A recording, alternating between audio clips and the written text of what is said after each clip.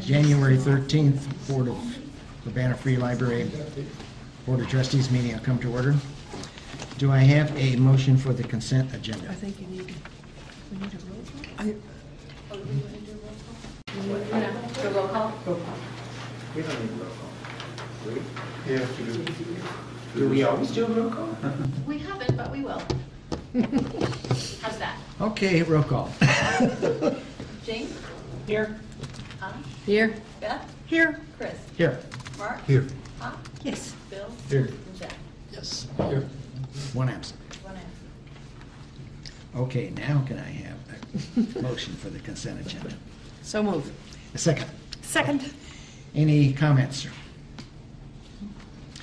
If not, we'll move on to petitions and communications. Public comment? I didn't see any. Did somebody raise their hand? No, I just wasn't sure. No. Then they would be here for the things.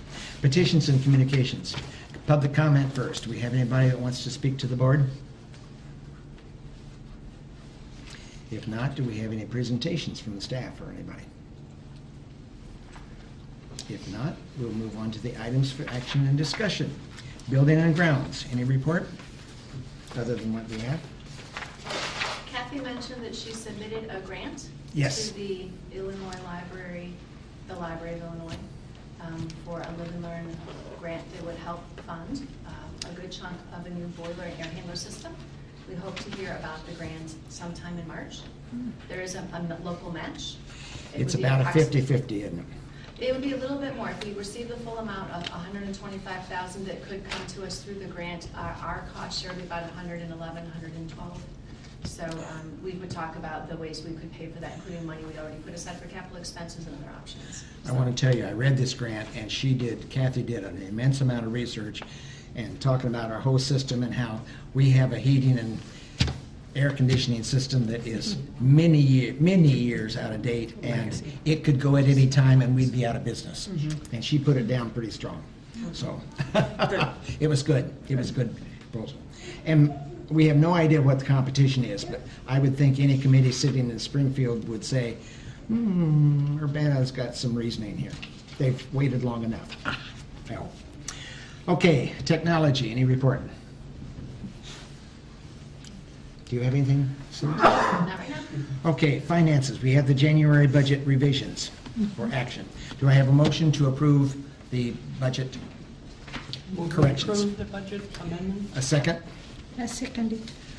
Okay, Celeste, would you like to lead us off with what, well, let's ask if there's any questions in what you've had in front of you. Because Celeste can explain anything that you would like answers to. Pretty straightforward. It is. Pretty clear. Yeah, I like the layout. I think that's just really helps the clarity and kind of you can look at the first glance saying, oh, and then you can delve in. So I definitely appreciate the changes made. Okay, thank you. And would you make the announcement as to what happened from City Council? Well, Bill, would you like to say? Bill? Well, TIF 1 is the Downtown Tax Increment Financing District, and every year they distribute a certain amount that's considered excess with an agreement with the school board in order to extend it the last time, I think in 2006 or something like that.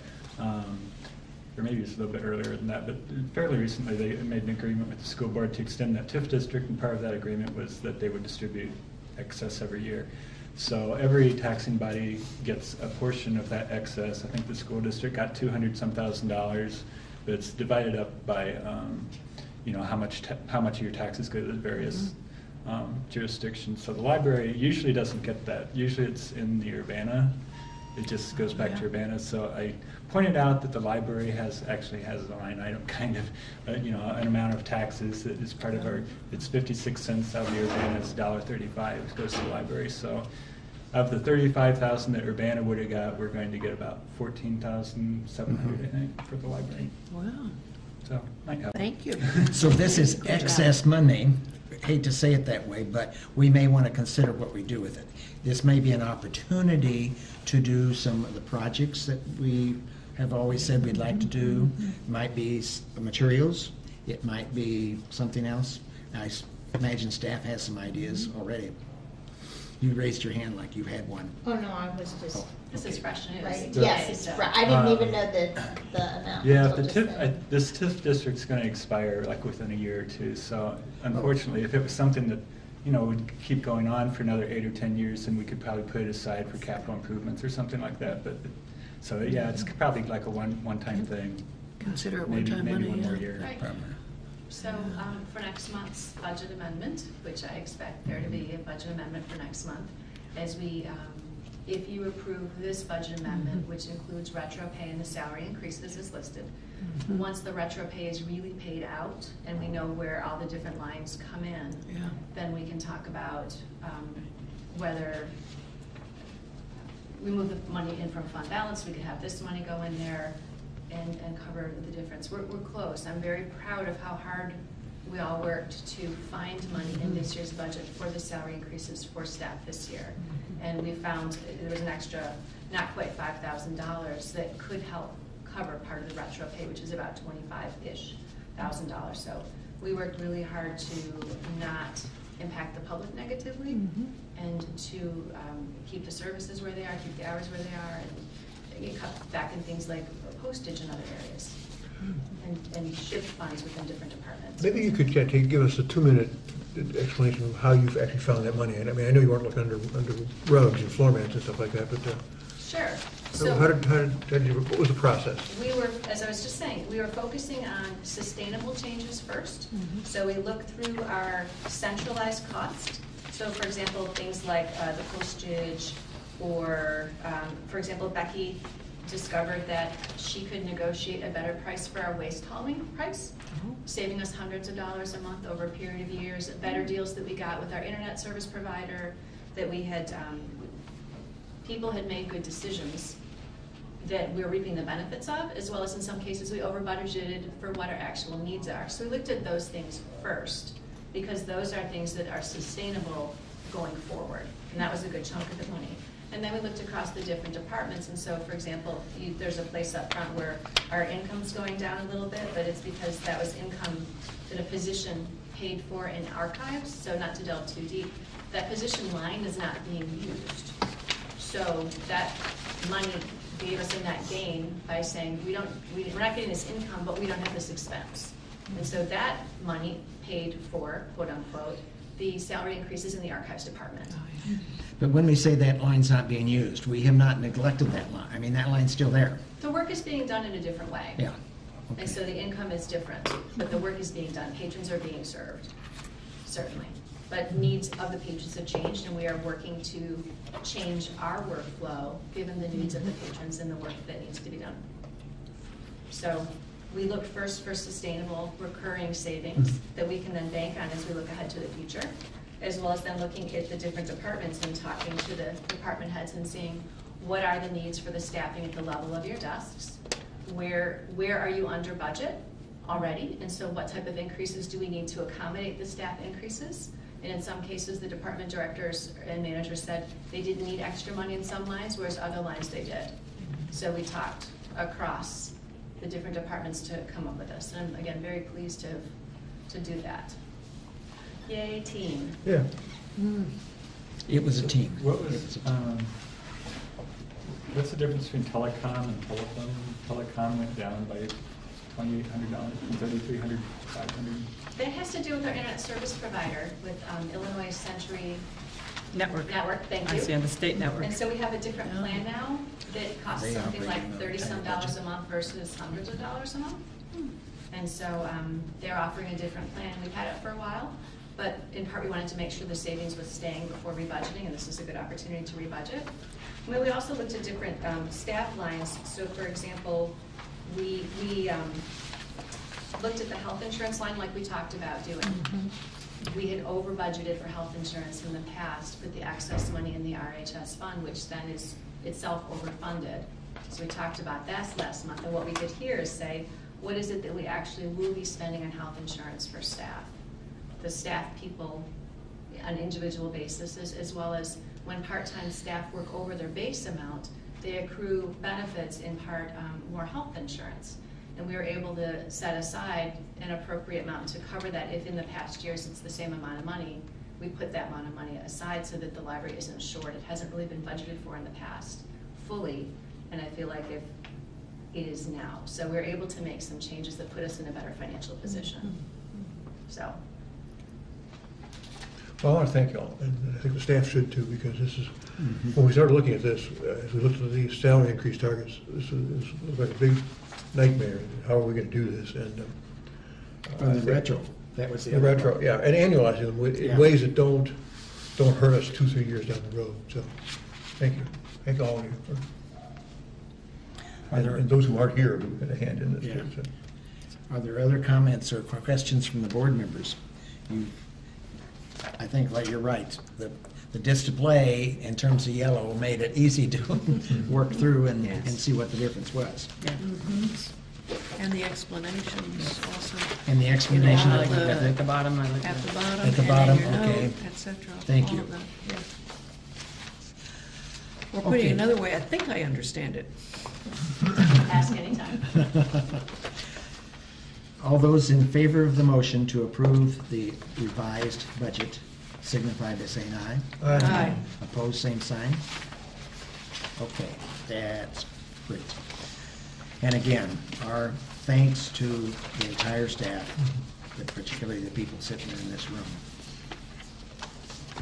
We expect this to go into effect the next paycheck, which starts Monday.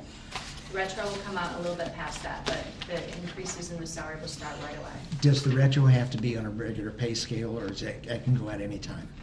It'll go out at a different Anytime, time. okay. And I assume everybody on the staff knows about this activity. It's made available.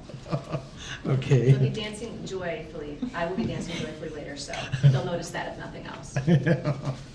Okay. Policy. Board bylaws, there really is very minor changes, so do I have a motion to approve the changes to the board bylaws? So moved. Second to that? Second. Are there questions or concerns? If you notice, I don't have mine up there. It's like the last page, there's one, This is just a minor typo on the second page. it may have, oh, on the second page? Yeah, with conflict of interest, it's 5 items. There should be a space after the 5. Where is that? G, conflict of interest. G, conflict of interest? It's just a typo. The 5 ILCS? Yeah, it should be a Okay. space. Okay. Oh. Just editorial, so that doesn't. Yeah, it's editorial, it's Yeah. not, you know, big deal. On the first page too, number 1, legal basis of board authority, is it the Illinois complied statute or compiled? Compiled. Compiled. Oh, wow. Yes, I had mentioned See, that. I'm glad you people Yeah. didn't know that. Well, I just read over It's it. been that way, so thank you for catching that. And like I say, the last page is, under H is the only real thing. Okay, all those in favor of changing the policy bylaws of the Board of Trustees, please signify by saying aye. Aye. Opposed, same sign. Approved. The patron rules of behavior for discussion. I've got one thing on that, which, the very bottom, is a picky thing, the amended November 12th, and then amended February 10th. Was that because we were going to do something specifically on that date? That's your next That's our board next meeting. board meeting, okay, that's This is okay. So just this is, discussion this is a today. discussion, okay. This is Yes. It's just discussion. All right, because I didn't look ahead to see when the next board meeting was, gonna figure that, let me just double I'm check. not sure I have one of those. I have, So, Chris. the years May I? wrong. Yeah, go Yeah, I ahead. see it at the top. I'm sorry, this was not as nice as it should have been, so. What does it look Here, like? Mark, let me give you. I Well, feel like, What was it before? It was 9 pages long. Excited. I just want to read it. Really? So we went from 9 pages to 2 pages? Yes. Anna? Yes. Okay, have you got more to add? I would be happy, we can run some more. You need a, Enlighten it, let, Anna's got a question. is this Go the ahead. rules of behavior we're talking about now? Yes. Or, okay. As I mentioned to Celeste earlier, I have a couple of editorial things. I'll give that to you. Thank I you. have 2 substantive. On the first page, number 9, strong odors. I think I know what that's getting at, but I wondered whether perfume is included in that. Yes, Okay, that's why because that's a it's big issue broad. for, okay, so that's, all right, very good. Then in the following one, in the next, number 10, the second sentence, we have two maybes. That one of those. Okay, one of those goes out, but Yeah. they may not be carried? Or they may be carried into the library? Yes, They they may may- be carried into the library, Okay, skateboards, et cetera. We expect people will keep them with them. There's not an easy way to safely lock them up. okay. And then bicycles are treated separately and they cannot be carried in? But Correct. skateboards may be carried in but cannot be used? Okay, so the not is, and I'll give this to you Thank you. for. Other questions or comments? Okay, we will not be voting on this particular item tonight, but that is available for you to look for other things, Anna. I'll give it to Celeste and I'll Okay. see it next month and Sure. try again. Anything on education and training? Can we go back just a second? Sure. Just on,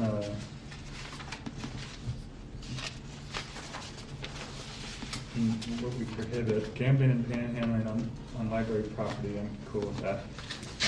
Political activities in the library, so it's okay to hand out political information outside the library? Correct. Okay, I just want to make sure. And that's something the board had revised just 2013, I believe. Okay. I don't know if you were on the board at the time, Mark, but we did have some outside the Quite a bit of discussion building about that was that, Yeah, I remember that. concern at that time. Oh, yeah, the university had it too. Yeah. And a gentleman did make use of that opportunity this year to solicit signatures this year, Mhm. outside of the building, but by the doors. Okay. Yeah, I Okay. I think also, when you touch on political, I know we had somebody from Champaign took the time out to criticize us, I think, when there was a political announcement made in the library, but this room was rented by one of the two parties. And that's not the library endorsing Right. the activity, so that would be permitted if a group wants to come, we don't care which group kind of wants to come in here, as long as they're not advocating the violent overthrow of the United States. If they want to rent the space and give a press conference, that's fine. But I don't think it's always clear to people who don't work with this stuff every day. Okay, moving on to the liaison reports. Anna, anything from library friends? They do not meet in January. Okay. The foundation did not meet, right? Correct. Heartland, anything to report? Jane, do you have anything to report from Heartland? No. You're good friends at Harvard. Okay, moving into the administrative staff. Celeste, any other items that you have, that you'd like to share with us? Nope, we are in good shape, thank you. Very good. This is a short meeting. Kathy's not here. She's been working hard. Adult. Nothing? Wow. Children's services. Nothing new, other than what's on your report? Archives, Anka? Circulation? Anybody? Did we do any work this time? Did a lot of work. I mean, Yeah, I know, but it was I all know, that makes it clearly, so. again, Yeah. like very nicely. Yeah, I guess I had a question put about down. something. I I like saw the somebody short- said there was going to be a web application for research fee or something like that. Do you know what I'm talking about? In the archive? In the archive. Is there, do we charge a research fee or something? We charge a research fee for people who contact us from outside of Urbana. Okay. So if somebody emails us and they request documents, and we charge them a $10 non-refundable fee based on what they found in the catalog, just confirming what we have it. And then we charge them an additional 50 cents per page for, in most cases these days, a scan. So we send them digital copies of whatever request they may make. And these requests might come from people in Chicago, may come from someone in Boston, maybe someone in England. Mm-hmm. So, you know, they are from kind of all over. And the reason why we instituted the research fee is, I mean, that's true for people who use the archives in general, but certainly true for people who contact us online. These are not Urbana residents. And I think knowing that we have staff who spend time servicing those patrons, and these are not card holders. We don't expect them to have a non-resident card. Many of these people are patrons who may spend a couple days here and then leave. We felt like that we should show that we are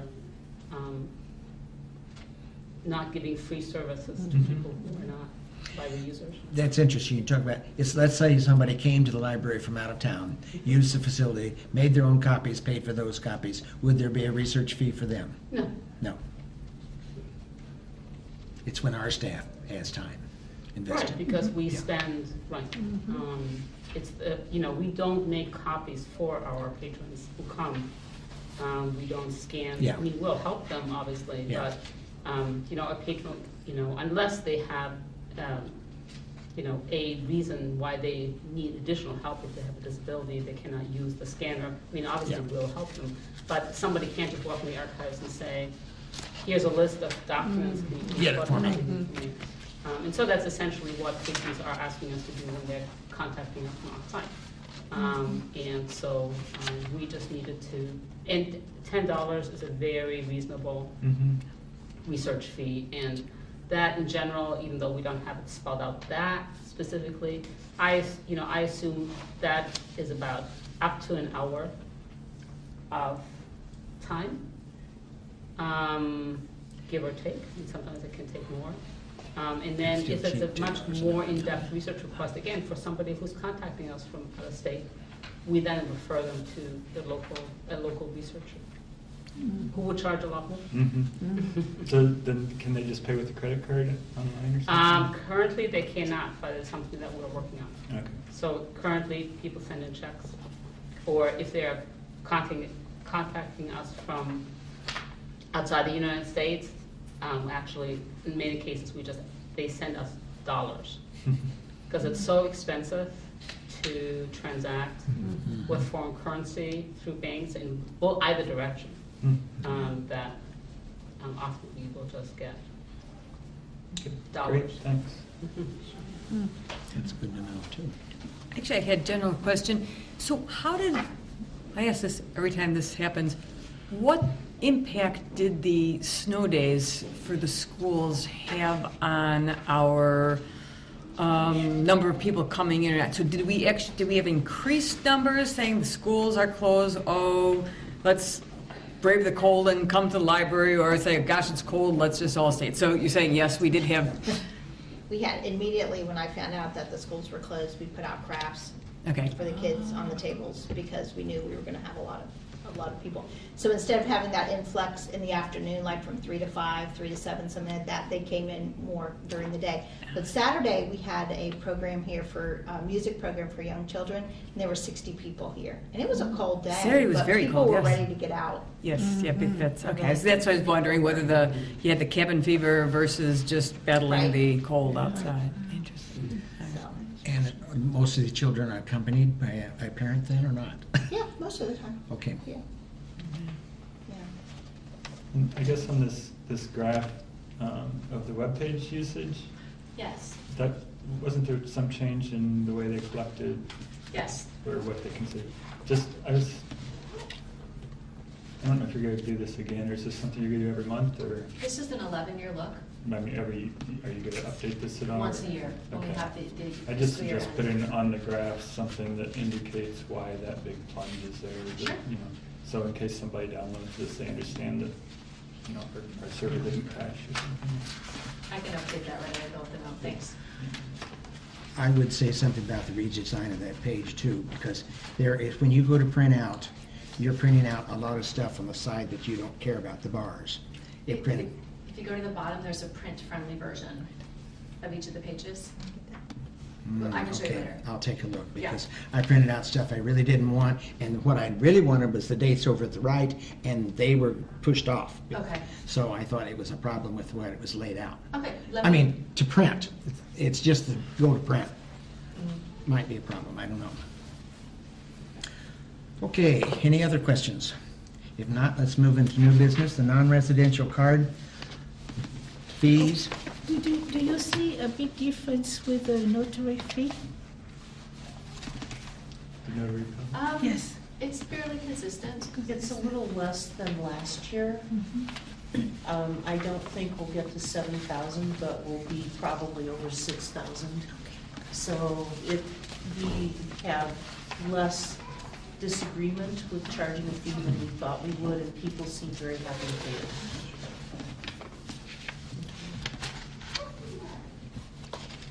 And do we have a piece of paper on So we've got- the non-residential Let's fee? see, Oh, there here, it is, yeah. there it is, there it is, yeah. Is there any question as to? Okay, may I have a motion to approve? So moved. Second. I'll second it. Any additional questions or discussion? I think we just want to point out that it's based on the value, the taxable value of people's residences. So people outside of Urbana in a certain dollar house would be paying the same for the library fee as the people residents of Urbana living in the same value house, so. Yeah. Yep. All those in favor of approving the residential, non-residential card fee, please say aye. Aye. Opposed, same sign. Okay, the next item, if approved, was approved. Next item is the Executive Director's Evaluation Committee, and I had asked a couple persons, and I will reiterate that this evening, to serve in that committee. It's an ad hoc committee. And Jane, would you continue to serve? And Jeff, will you work on that? Yes. So we'll get that process underway. And we had a half-year evaluation, and now we're going to have the true thing. We'll really get down to the nuts and bolts. Okay, do I have a motion that we go into closed session to discuss property? So moved. With all of this, read this. I move we go into closed session for property pursuant to the Illinois compiled statutes, 120/2, Will we have a vote? Or I guess. Wait a second. Second, yeah. Roll call? Jane? Yes. Anna? Yes? Beth? Yes. Chris? Yes. Mark? Yes. Bob? Yes. Bill? Yes.